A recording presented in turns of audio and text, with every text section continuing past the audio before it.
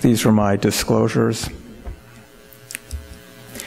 So I've been asked by Dr. Goldhaber and Dr. Piazza to provide an update on antiplatelet therapy in 10 minutes, so I'm going to have to move pretty quickly. There's been a lot that's happened.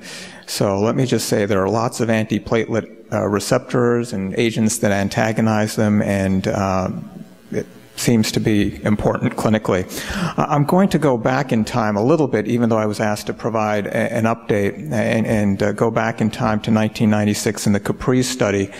This was a study of clopidogrel versus aspirin for secondary prevention that showed a significant benefit for clopidogrel over aspirin in patients with recent ischemic stroke, recent MI, or symptomatic PAD, and the clopidogrel labeling reflects this.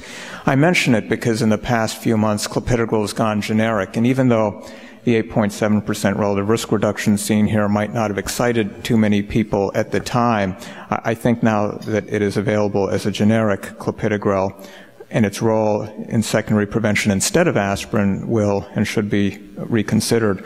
In particular, some of the higher risk subgroups within the secondary prevention universe, such as patients with prior ischemic events, seem to have particular benefit from clopidogrel monotherapy versus aspirin monotherapy. So I think that we may see a resurgence of clopidogrel instead of aspirin in secondary prevention. Of course, much of the field has moved on to dual antiplatelet therapy. This was examined with clopidogrel plus aspirin, the Charisma trial.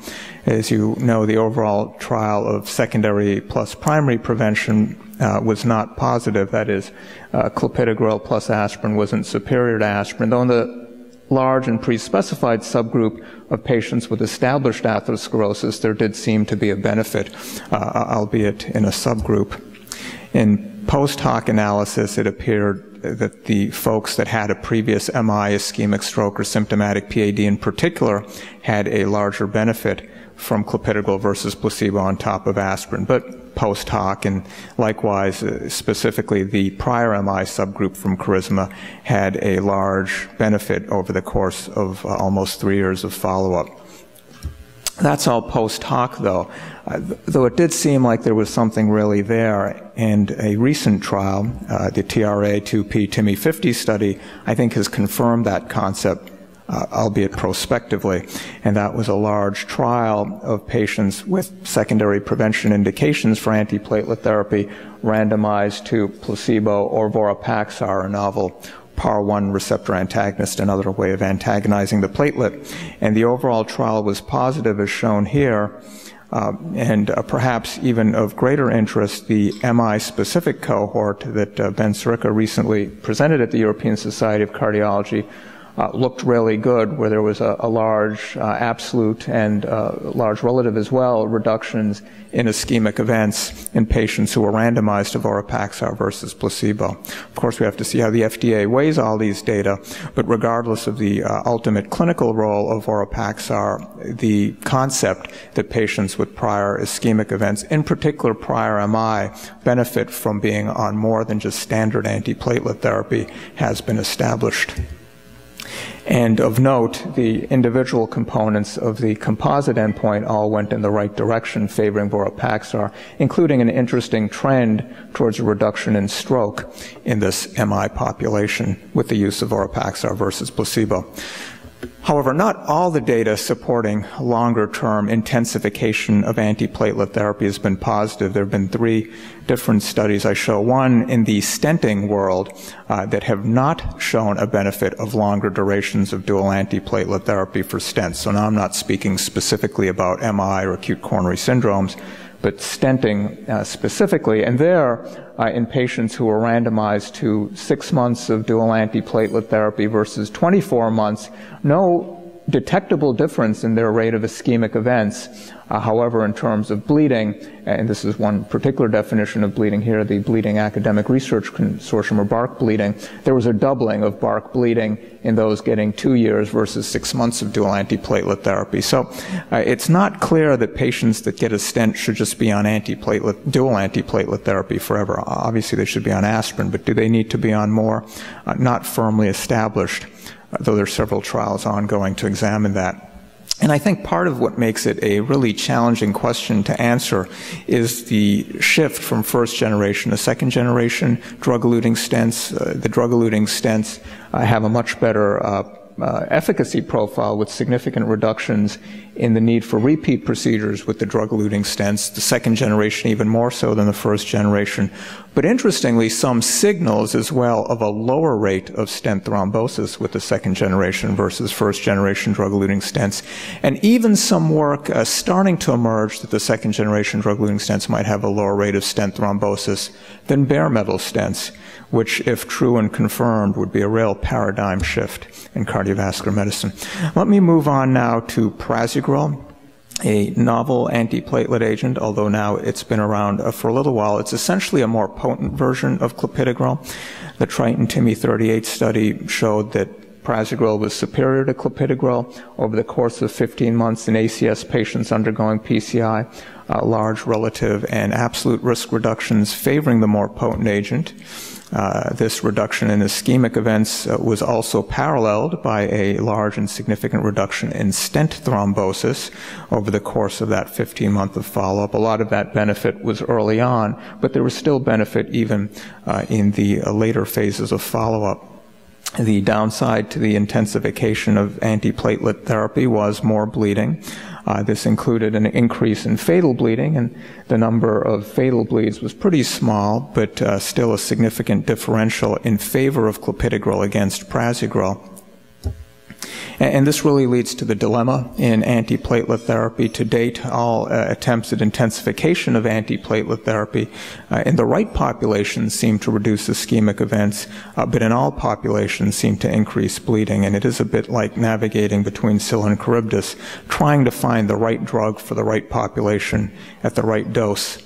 Trilogy ACS, which was just presented at ESC, was an attempt to try to refine the management of ACS patients who were medically managed, who were randomized to either prasugrel or clopidogrel.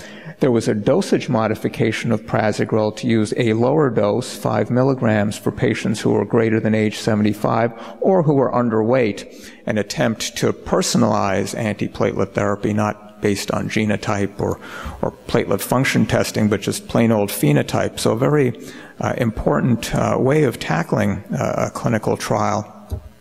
However, the overall trial was negative. That is, there was no benefit for prasugrel versus clopidogrel. Directionally, the event rates were lower in prasugrel over the course of this 3-year trial, but that wasn't a significant difference.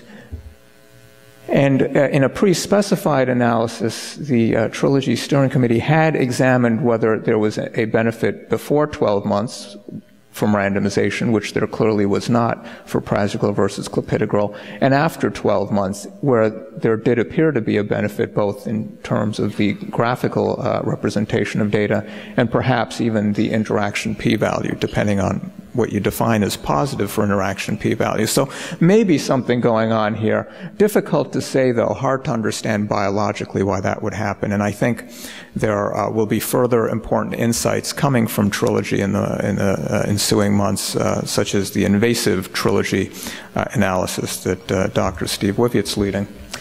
So let me move on now to ticagrelor, which is another oral antiplatelet agent. It's sort of like clopidogrel, except it's not. It's a reversible agent, unlike clopidogrel or prasugrel or even aspirin. It's essentially more efficiently absorbed. It doesn't require in vivo biotransformation, and therefore may have some potential benefits or disadvantages due to those characteristics. The Plato trial examined ticagrelor versus clopidogrel in an all-comer ACS trial and found a significant reduction in ischemic events favoring ticagrelor over clopidogrel over the course of a month. There was a reduction in myocardial infarction, as other trials of antiplatelets have shown with more potent therapy.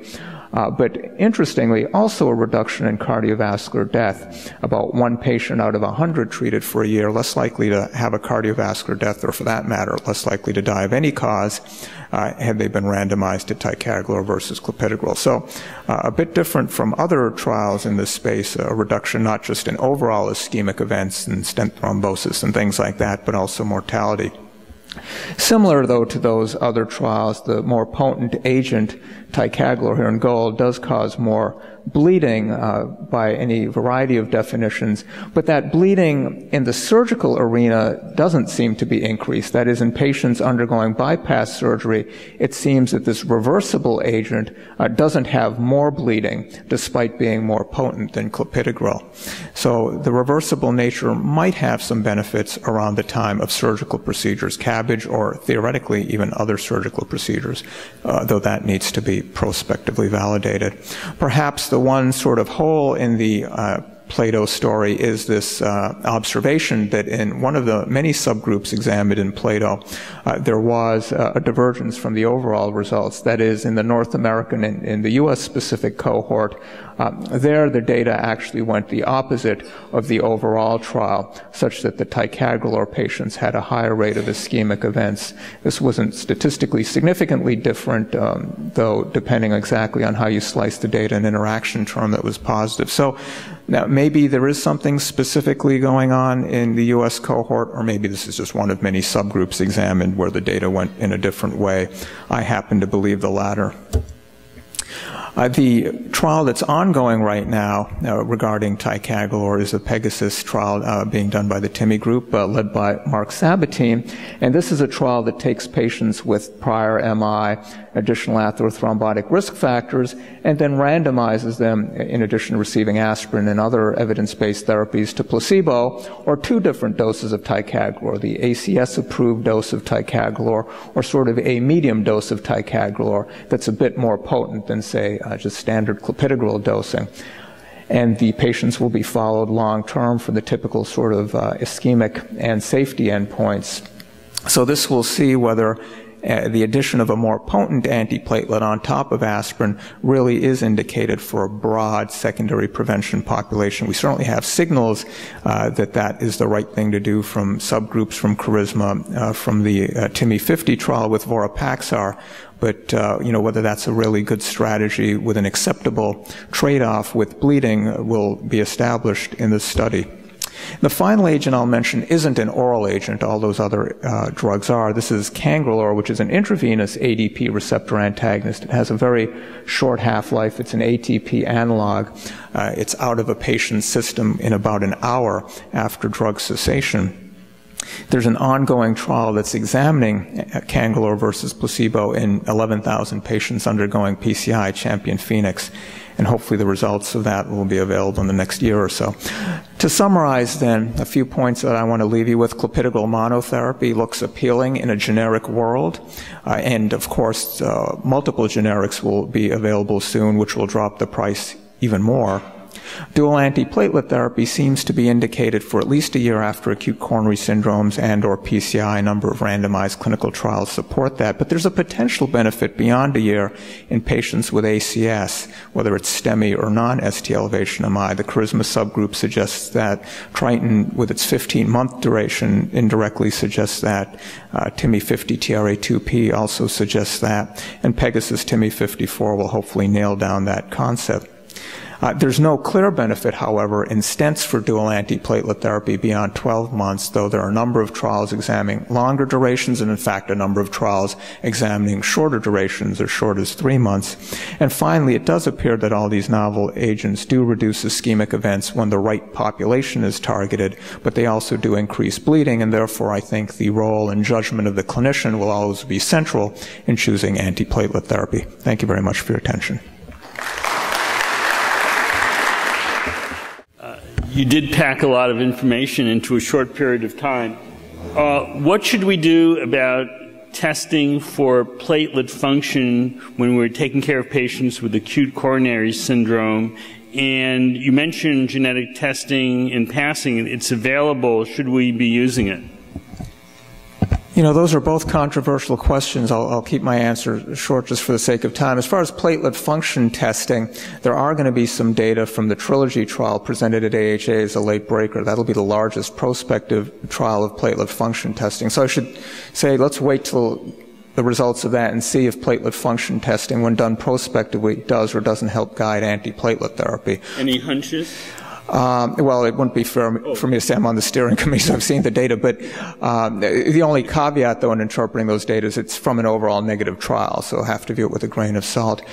From the data that exists, though, I think we need to be cautious. Even though in populations of patients there's no question that having heightened platelet activity and reactivity is bad, it's not clear that on an individual basis the predictive power is good enough to guide therapy. As far as genetics, likewise, there are a lot of intriguing data sets and analyses out there. You know, I think there are certain genotypes, if you have them, it's not a good thing to be on clopidogrel. But having said that, no one's yet proved in a prospective manner that that knowledge should guide therapy. So for the time being, for the average clinician out there taking care of typical patients, I'd say no need to test either, other than in research purposes. There might be specific circumstances, patients with recurrent ischemic events, recurrent stent thromboses, maybe there might be a role for that sort of testing. Questions? Dr. Finicos. Dr. Bhatt, first of all, thank you so much for spending your Saturday morning with us. I'm sure there are other things to do. My question surrounds the Trilogy ACS trial and the dose adjustment. So you mentioned the tailoring of therapy. Can you shed some light on the patients that were over the age of 75 that had a reduced dose? And is there a role for that regimen in our elderly patients? You know, that's really a great question, and again, a tough one to answer, and I'll tell you within the steering committee there was sort of a divergence of opinion on how to interpret those results, and there will eventually be a dedicated manuscript. But it depends. Some members of the steering committee thought that it was a validation of what the FDA had done, because as you know, a 5 milligram dose is available, and that it proves the safety of the dose, and as was presented in the appendices to the New England Journal paper, it does appear to be safe in terms of at least fatal or intracranial really bad bleeding. A critic or a skeptic, though, could counter and say, yes, safe, but if it wasn't effective in the overall trial, that is, if the overall trial is not positive, what value is safety? So I think, you know, in a patient who is at high bleeding risk, clopidogrel 75 remains the standard. It appears efficacious, it's safe, relatively speaking, and is now cheap. But in a theoretical world, if price weren't an issue, then 5 of prasugrel seems to be similar in efficacy and doesn't seem to carry a huge safety penalty, and one could use it. But price is an issue in real life. Deepak, thank you very much. Yes.